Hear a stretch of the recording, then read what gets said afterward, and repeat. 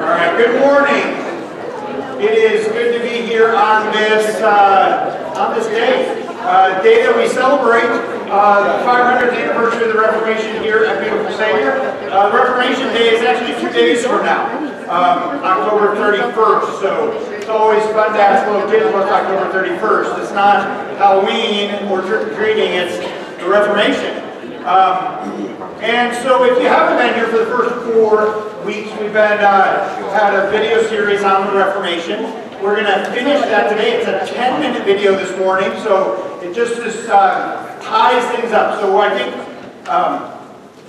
kind of done with the history, and it's going to kind of just tie things together here at the end. And then we're going to spend about 15 or 20 minutes talking about the artwork that hopefully you noticed in the stairwell that was given in honor of the 500th anniversary of the Reformation. And eventually there's going to be some lights so that it's lit up a little bit better, and a plaque underneath that explains what it is a little bit as well. But we want to mention that artwork because there's a lot actually in those paintings that we want you to be able to notice and see. And it's a very, very Lutheran type of a painting. So without further ado, Jude, are you ready? Lights, camera, action. In whichever order you want to take that in.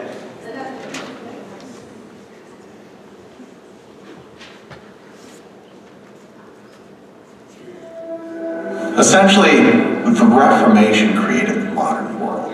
It created new notions of learning, new notions of approaching Scripture, new notions of approaching vocation, new notions of approaching international politics, new notions of approaching science. A lot of these things had their intellectual roots within the Reformation. Without it, all I can assure you is that this world would look very, very different and think very, very differently without the Reformation.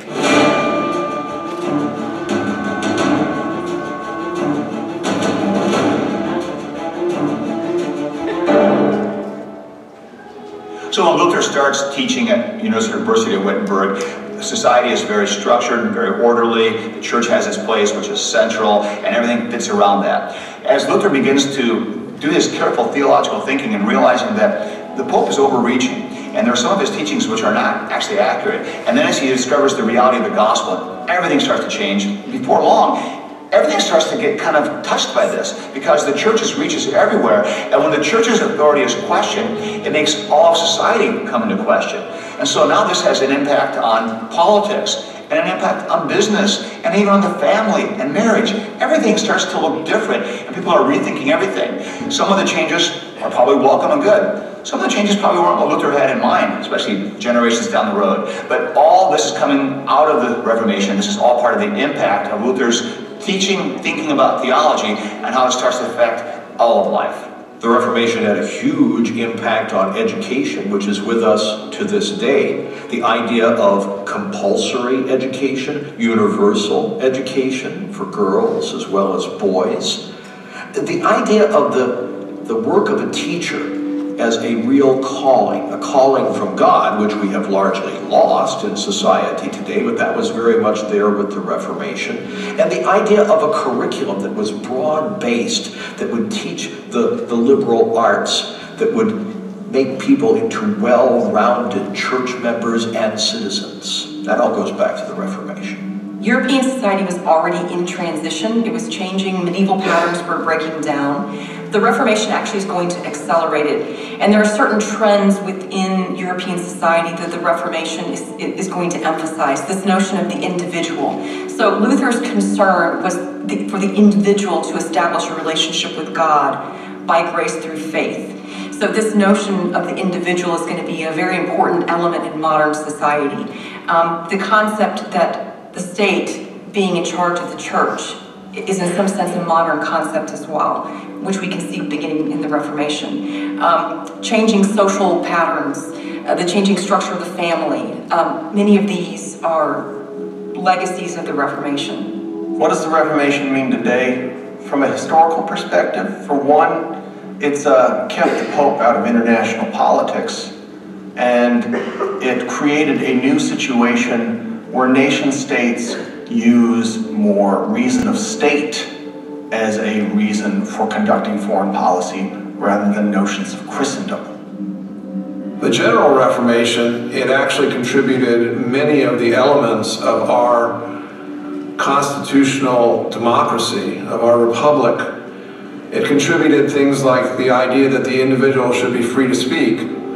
It contributed the idea that the individual should be free to worship. Although that is not immediate, that is the consequence of the 30 Years' War.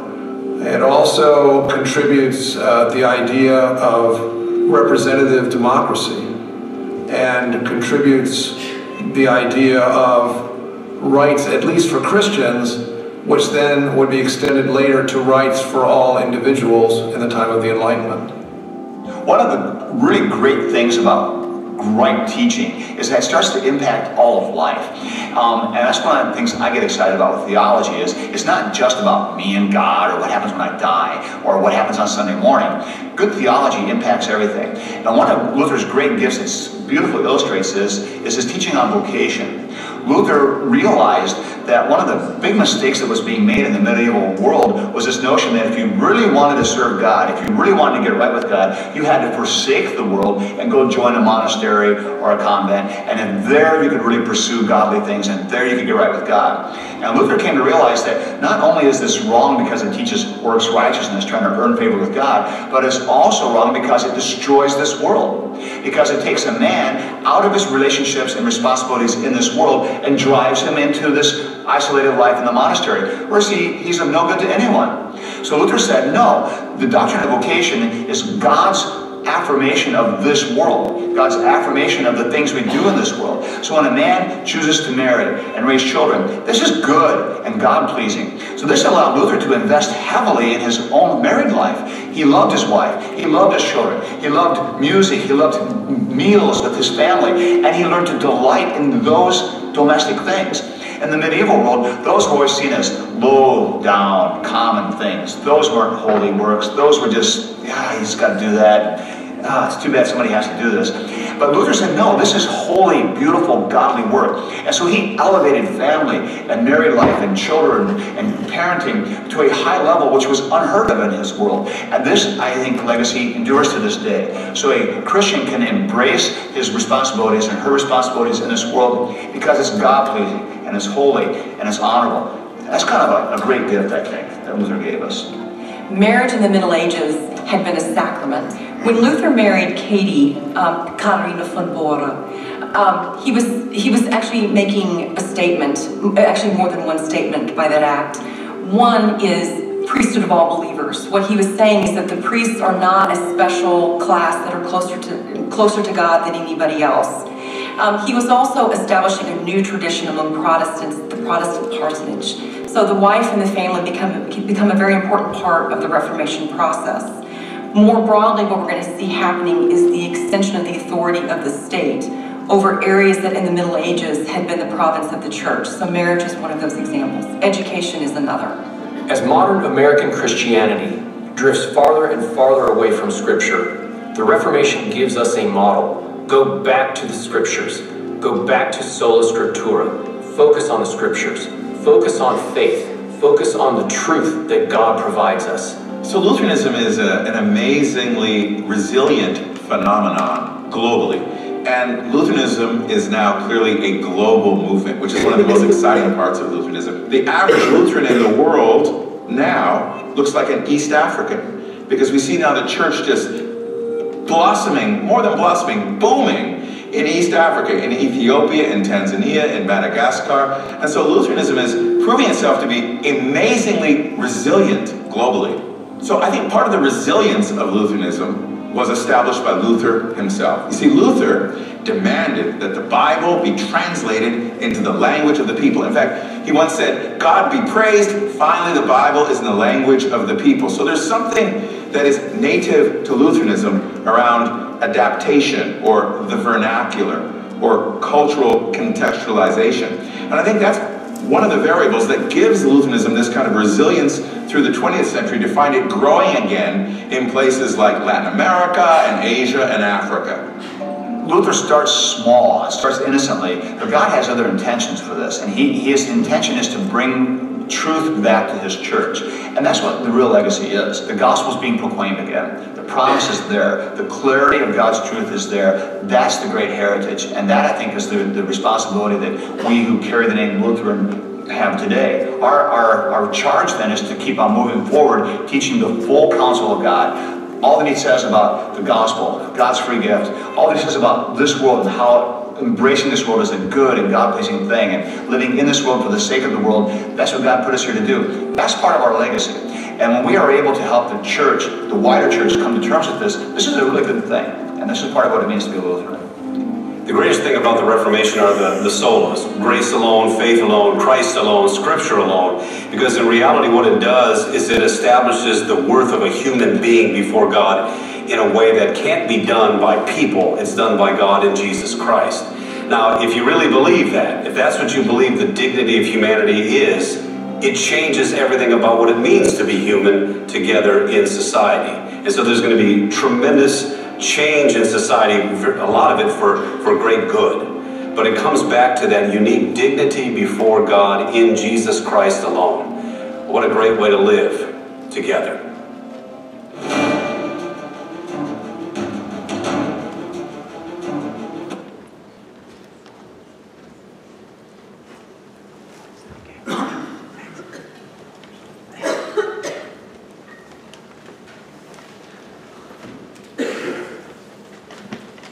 All right, you ready, Jude? And lights. All right, so just kind of a tie. I mean, that just sort of was intended, I think, to tie up, to give a few more words on the Reformation.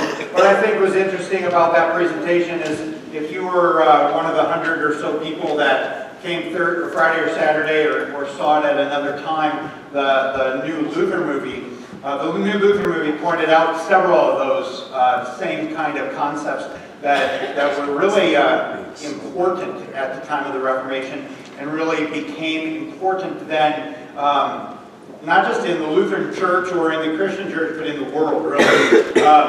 Education being a huge one. Luther wrote so much about education that it spilled over into secular society in a gigantic way. I mean, just had a tremendous spillover into secular society, and the concept of girls being educated and a wide range of subjects and those kinds of things. It's why when the Saxon Lutherans came over from Saxony and the LCMS was eventually formed, Lutheran schools became very important in the Lutheran Church as a way of promoting the gospel.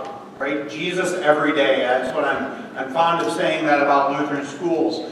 Jesus every day. You don't get that in a public school. I'm not going to condemn you for sending your kids to a public school, but the awesome thing about Lutheran schools, and even if your kids don't go to a Lutheran school, it's why we support Lutheran education here at Beautiful Savior, regardless of where your kids go to school, is because it is meant, number one, to be the promotion of the gospel in the world around us and preparing Christians for life in this world. And you don't get that at the public school.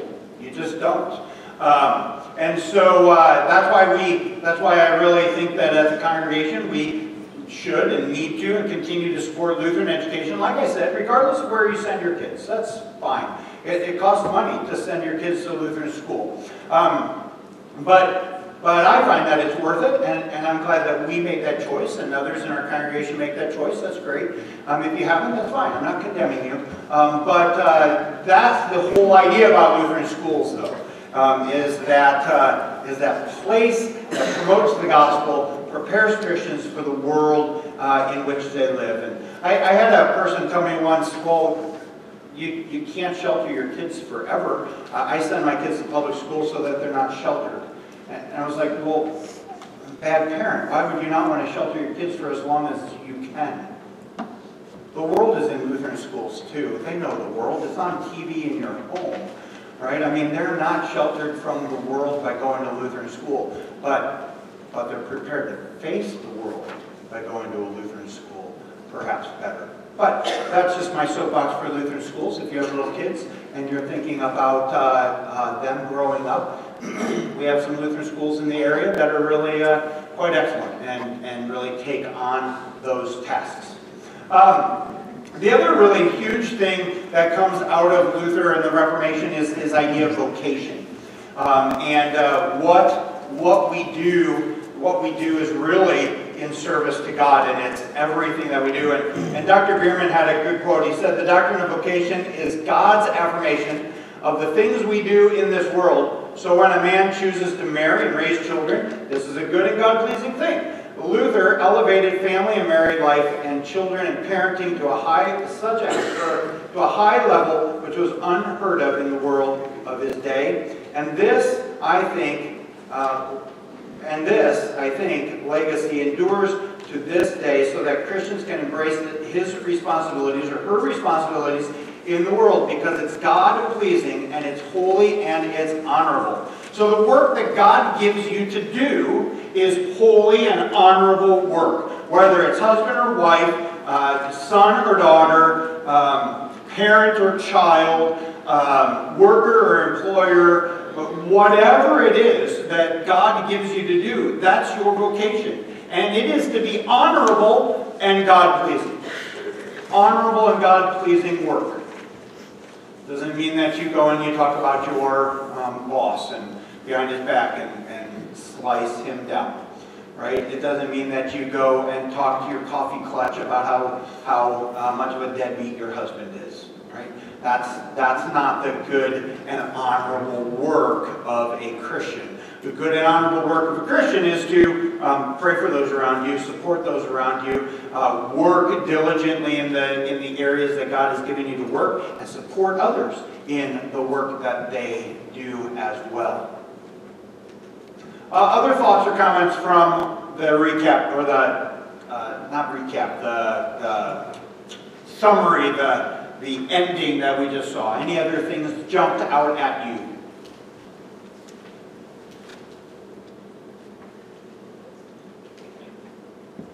One thing that hit me was near the end, when mention was made of the work of us, that all that Jesus did for us, sinners that we are, in the first 2 chapters of Romans, we see how really deplorable we are, but God sent His own Son to redeem us.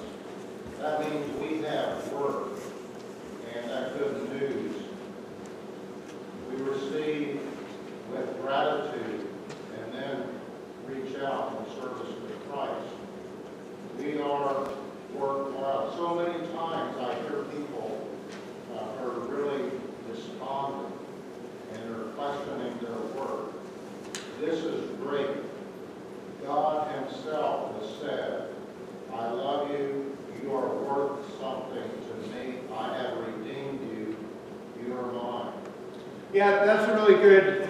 That's really good, Danny. At the time of the Reformation, your worth before God was based on what you do.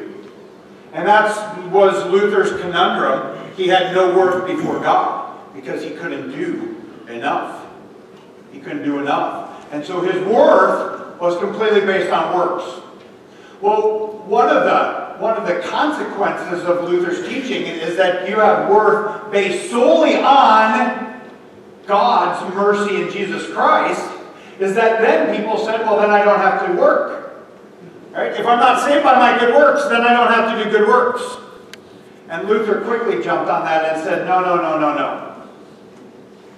The Lord placed you here to work and serve your neighbor.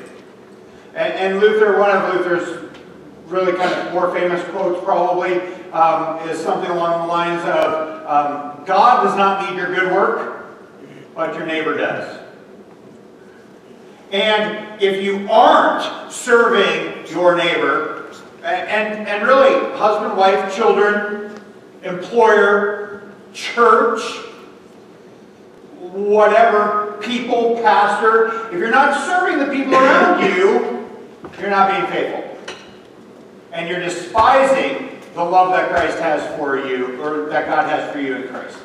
You're despising that love because you're refusing to work in the vocations that God has placed you in. And it's not pick or choose. I don't like my pastor, so I won't work real well in that vocation as a member, or I don't like my boss, so I won't work real well in that vocation as an employee, or I don't like my wife, so I won't work real well in that vocation, right? No. Nope. You don't get to pick and choose the vocations that you're faithful in. You get to be faithful in all of them, right? You get to be faithful in all of them. I don't get to pick and choose and say, oh, I like that member, and I don't like that member, and I like that member, and I'll serve that member, and I won't serve that member. Well, how ridiculous would that be? You wouldn't want me to be your pastor. Well, you don't get to do that either, right? We love and serve each other in all the vocations that God gives us. Another thing that really stood out to me this time around for this series was I've always thought about the Reformation as how it's impacted us as Lutherans. And it's really, this model was really pulled out. It's more like a tree with impacts everywhere across history. And even to the point where it may have impacted our founding fathers and freedom of speech and freedom of religious pursuit. And it's just a much broader historical perspective that I hadn't seen before. I thought it was really well done. Yeah, I think that's a really good point, Mark. I think Kurt, Mark, whatever. All the same, all the same. Obviously, you don't like him as much. All the same. No, that's a great point. Right, the Reformation, I think a lot of times when the Reformation gets studied in Lutheran churches, it's really kind of confined to how it affects us. Right, and I think you're right. The genius of this, and I'm just repeating what you said for the camera, the genius of this third part, this third year in our study, is that it really opens up to a farther reaching field that this Luther impacted all areas of life. Just all areas of life. It just looks like the history repeats itself. If you look at Old Testament times and coming up to the Pharisees during Christ's time, Christ comes in and says, okay, what was the second commandment? Love thy neighbor as thyself. And then somewhere the church kind of loses all that, and then here comes Martin Luther, and then opens it up and says, okay, guys, this is what Christ said, this is what the Bible says, this is what God wants you to, how He wants you to live, and not just be controlled by the Pharisaical church at that time. Yeah, and I think you said kind of repeats itself. I think it's repeating itself now, even as well. And I really like, I don't know if it was Dr. Bierman or somebody on the video said it's really, the Reformation is always a call to go back to Scripture. Go back to Scripture. And I mean, it was kind of the purpose of this sermon today, is that we need to be in the Word. Sola Scriptura has meaning for our lives, and we don't just discount it. We don't set it aside because of our ponderings and what we want to do and how we want to live. We don't set it aside. We cling to that sure Word. And there are all kinds of Christian churches today that are kind of setting aside God's Word, the truth of God's Word, and that's problematic. And I think Reformation is very much a reminder, a call to say, nope, be faithful to God's Word. Doctrine and theology of Christianity, the emphasis on churches that will bring us to the Word so that we can live by it. Yeah, right.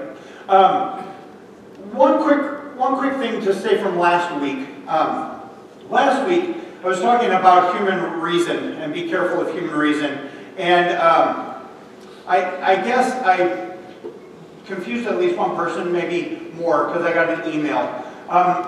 When I talk about human reason, I short circuit that conversation because the premise is what I said at the beginning. Human reason is a slave to Scripture, not its master. The problem with human reason is when you seek to make human reason the master of Scripture. So, all kinds of denominations have all kinds of really intelligent people and intelligent theologians who study God's Word. greatly. I mean, maybe more than I do. We read them, like frequently. Yeah, we read some of those theologians as pastors. So denominations have all kinds of learned people. The issue with human reason is what your premise is and what your preconceived notions is the wrong word. Presuppositions. What your presuppositions are as you face Scripture, right? So we were talking about this.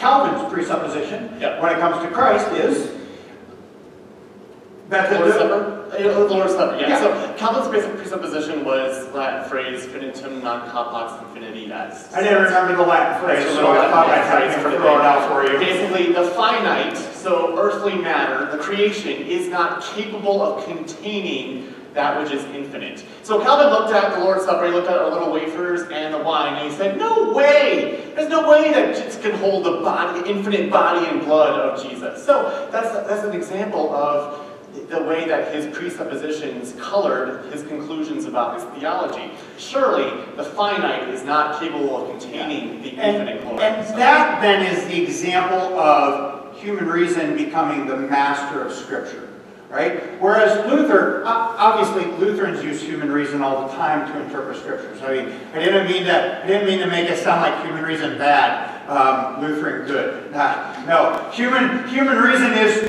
good, right? I just shorthanded it because I said it at the beginning, and I didn't explain it, I guess, well enough, and I didn't mean to cause confusion. But the idea is, we of course use human reason, but Luther's human reason stopped where Scripture stopped. So that when Jesus says, this is my body, this is my blood, Luther said, then is means is. And I'm not going to go farther with what I think Jesus can and can't do. Right? That's the difference. And as soon as I go farther and talk about what I think Jesus can and can't do, then I'm making Scripture a slave to human reason. And then that becomes a potential problem, if not worse. Does that make sense? Is that better? Is that better? So we of course use human reason, but I mean, we use human reason all the time. If you came to Vicar and my Mark Bible class, midweek Bible class on Wednesday and Thursdays, we use human reason all the time to explain what God's Word is saying. But we don't go farther than what Scripture says. That was Luther's stopping point is, let the Word of God speak and don't impose myself on top of it. All right, I have one here and then one here. Well, I just said, does that mean what it says, this is most certainly true? I always wondered, is that what he meant by that? When he finishes the end of the argument, the explanation.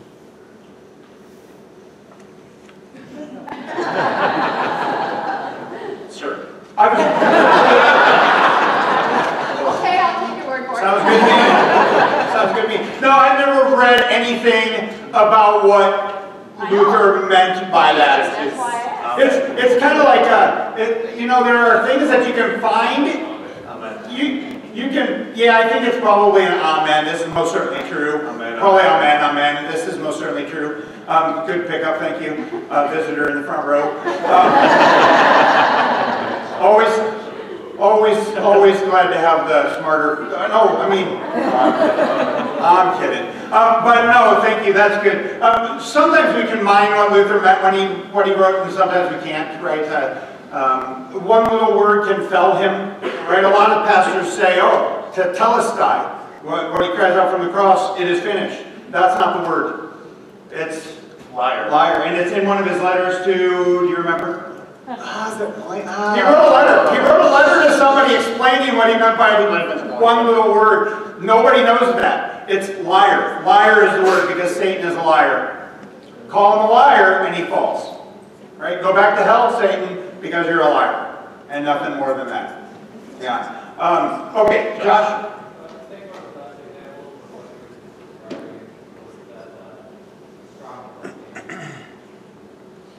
Yes. Yes. Okay, so one of the best examples, it's like, sometimes when you all say something, my brain takes a little bit of time to catch up with what the heck you mean. So I think I have what you mean. If I'm wrong, please interject. So Josh said, a great example of human reason is the astronomer that came, right? And so what the astronomer says is, look, we have all kinds of evidence. If you weren't here for him, you can find his presentation online on our YouTube channel, Beautiful Savior Lutheran, Olathe. It'll pop up. Find Paul Edmond. But he came and he talked about the age of the earth and evolution and how we coordinate that as Christians. And his thing is, Scripture says 6 days. Science says we have an old earth. Or at least an old universe. We might actually have a pretty young earth, but we have an old universe. And there's science to back that up. The Big Bang Theory can't just be dismissed as, oh, that doesn't work. It's actually science, and it's science that actually seems to work. Well, what do you do with that? Well, to the Christian who believes that what God says is what God means, God created an old earth. I don't have a problem with that. I don't need to impose my human reason on top of what God says and say, well, God really meant that he created, you know, using the process of evolution over the course of 12 billion years. I don't need to say that because it's not what God says. And science says we have an old earth, or an old universe.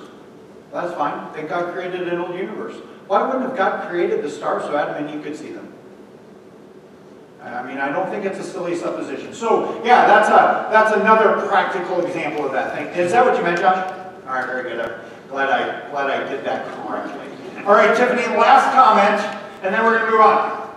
From the video, I also... This is it. Make it good, because this is the last comment. So, yeah, all right. I like how, I think it was you guys' name, said that also Luther emphasized getting Scripture so that everyone can read it and understand it. And so it's not just we are only going to focus on Scripture.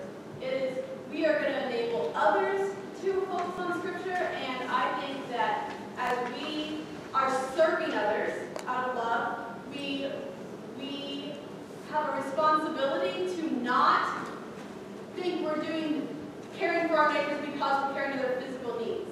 And that's it. We definitely are called to care for their physical needs and things like that. But we need to make sure to tie Scripture with it and just share the message of Jesus with it, because we are still leaving them hungry and unsatisfied if all we're trying to take care of are their physical needs. That is why, that's a great point. And I can't repeat all that because it was like long, but that's why, right, we are not a church of social ministry or social gospel. Social gospel falls way short of what people need, right? From the sermon today, it's not about political freedom or social freedom. It's about freedom in Christ from sin, death, and the power of the devil. And that's where it's at. And if we simply try to meet people's physical needs, social needs, political needs, we fall short of the gospel. And we do them no favor. We do them no favor. Yeah, very good, very good. All right. Oh my goodness, really? Seriously? All right. Well, she brought it up, it's her fault. Nunez had also said something about bringing the Scriptures to the people, and he made that reference to Africa and how God's Word is being spread through Africa. And there was a comment a couple of weeks ago that was that it's a good thing that God's Word is always going out to Africa, but then there was a comment, but it's also bad because of the persecution that homosexuals receive. And I know that you were wanting to comment on this, but I think one thing that's always important to remember is that God's Word is always good, and it's always good for God's Word to go out. The problem is sinful human beings will interpret it, they will take it wrong, and they will twist it to meet their own agendas. So God's Word is never bad. It's never bad to take God's Word out. Always good. Right. Well, and that's what they said. They said that on the video. They said one of the other things, outcomes of the Reformation, was really to remove the Pope from secular politics, to remove the church from secular politics. We are not benefited when the church runs the state. Right? Separation of church and state doesn't actually exist in America. It's the anti-establishment clause that the state may not establish a religion. There is no such thing as separation of church and state in America, even though that's what people always talk about. But the point is the church isn't in charge of the state because we don't have a theocracy anymore. That was Old Testament stuff. Right? That was Old Testament stuff.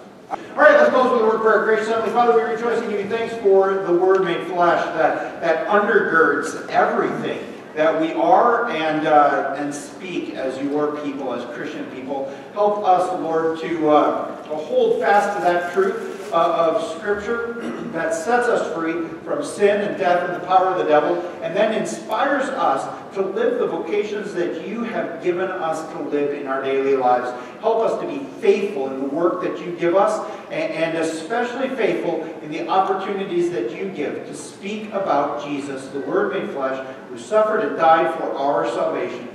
It's in His name that we pray all these things. Amen. Go in peace to the Lord. Have a great week. All right, one last comment. Next week, one last November comment. starts. November starts next week. For the month of November, we're doing a special Bible class. We're going to talk about the end times. It's not just a Revelation study, but it's the end of your life, the end of the world's life, when Christ comes again. So meet us back here next Sunday for study.